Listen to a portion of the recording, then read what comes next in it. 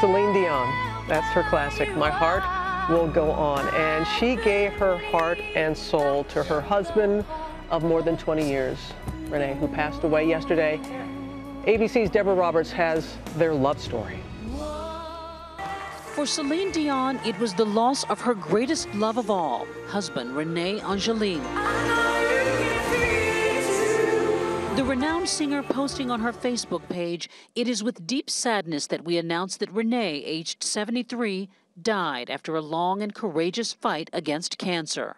The singer seemed to know the end was near when I met her last March, sharing with me how Rene, her longtime manager, insisted that she get back on the stage despite his heartbreaking second battle against throat cancer.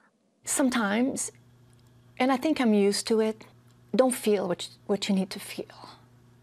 Just do it. Go on stage. I did. Because you're a showbiz veteran, you know how to... No, because I love him.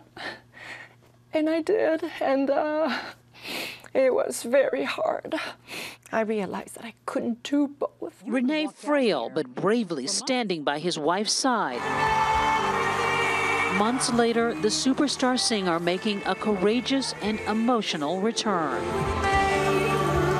The two met when Celine was just 12 years old, Rene 38, shaping her into one of the most successful singers in the world. Celine telling ABC News this past November about Rene's perseverance. We all learned so much from him, and I will always be very thankful. The couple, who recently celebrated their 21st wedding anniversary, had 3 children together. For Good Morning America, Deborah Roberts, ABC News, New York.